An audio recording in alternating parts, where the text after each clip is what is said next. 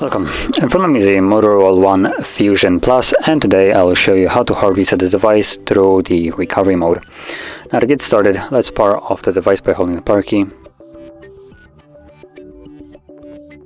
And once it shuts down, what you want to do is hold power key and volume down, both of the keys at the same time. And from here, using volume keys, you want to select recovery mode. There we go, and then confirm it with power key. Give it a second, and it should then enter the recovery mode.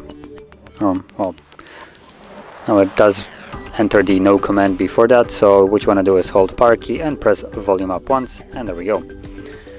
From the recovery mode, again using volume keys, you want to select wipe data factory reset, confirm it with power key, and again select factory data reset, power key again to confirm that. We'll quickly go through the process. As you can see at the bottom, last thing you should see is data wipe complete. So at the moment it's formatting data. There we go, data wipe complete, and reboot system now is selected by default, so all you need to do is press power key once more, and this will initiate the reboot, while it's going to also continue the reset in the background, so the device will be turning on for a little bit longer than it normally does.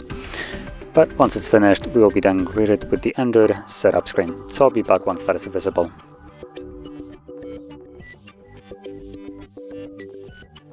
And there we go, as you can see now the process is finished. So if you found this video helpful, don't forget to hit like, subscribe, and thanks for watching.